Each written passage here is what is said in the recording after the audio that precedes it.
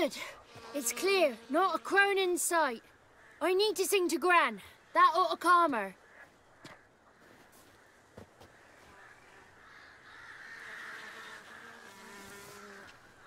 Little Johnny softly gazing, fire waning pale. Pop! A spark jumped out and whispered, "Listen, I've a tale." You got your voice back. I did, though I seem to have lost an octave somewhere in the process. I shall look for it when I get home. You're not allowed here, Johnny. You shouldn't have come. Calm down, Gran. Don't get angry. It's not good for you.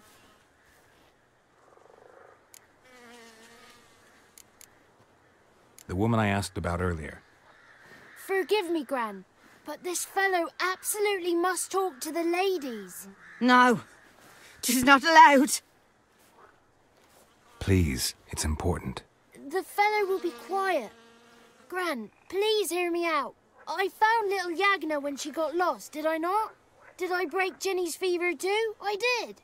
I ask anything in return? No. Didn't even fuss about my stolen voice. Well, now I want something. Gran, help this fellow. Because otherwise he'll pester me day and night, even during potty time. His lass is missing. Perhaps the ladies can help find her, eh?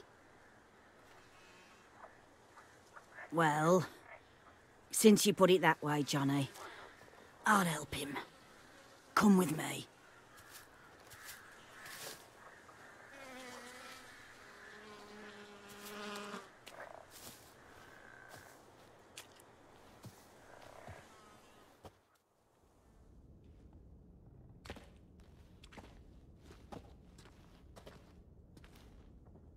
Johnny's a good lad, though the ladies don't like him. No, foul creature, they say. Don't like him.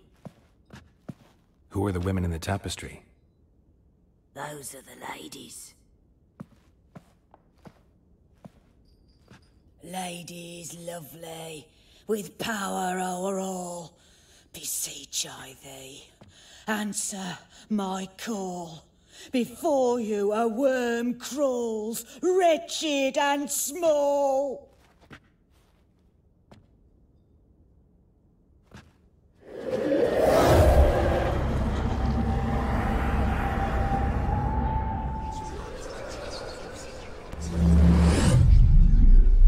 How dare you disturb our rest, woman?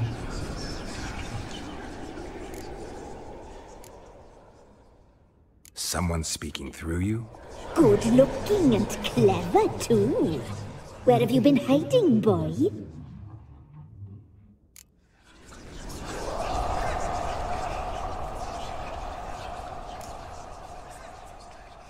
So you're the three crones? Crones? When this is nothing to a young man. Village bitches have been gossiping again. There's no limit to how jealous and petty humans can be. Do we look like crones to you? Go ahead, check. Touch me, white-haired one, where it pleases you most.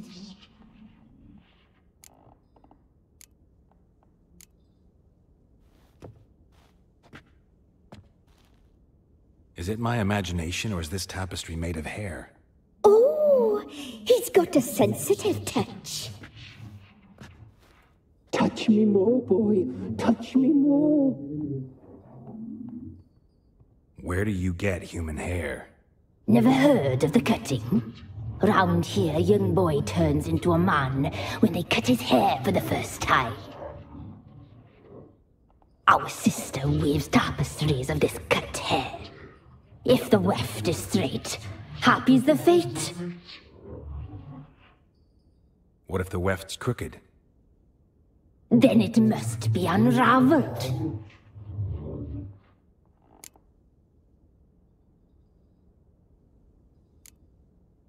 Is this a curse? You trapped in the tapestry? Oh, he's curious. We don't fall victim to curses. We cast them. I'm looking for the woman with ashen hair. I know you met her. Where is she? Oh, he's impatient. Perhaps he only likes ashen-haired girls.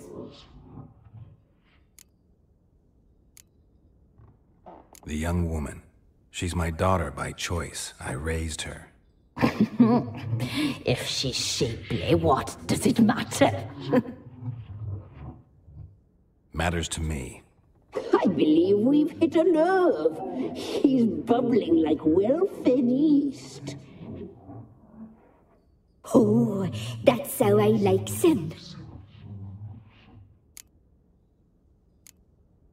It's clear you met her. Tell me everything. That was blunt. Well, perhaps it's for the best. Tell me, have you got bollocks? Do you fear woodland beasts? Oh, hard times are upon us, white-haired one. Brother has turned against brother. The land is soaked in blood. Evil reigns stronger than ever before. A dark power has surfaced near Downwarren.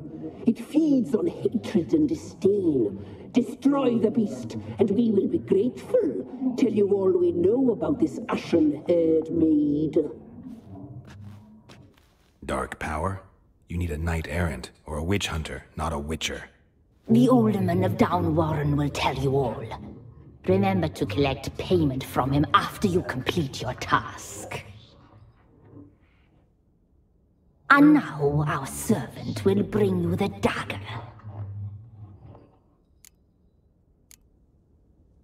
A dagger? What for?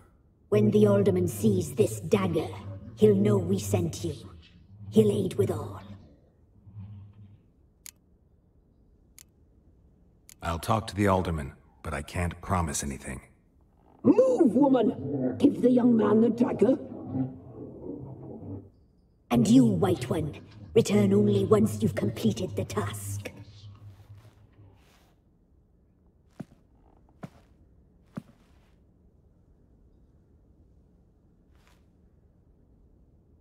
Aye, mistress, right. On me way. Dagger. Gotta bring the dagger.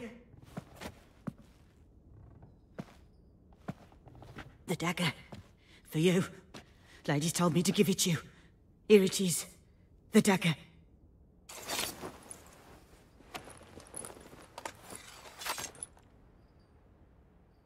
Place the alderman's payment on the stone. Stone bear, stone shear, stone nose, stone ears.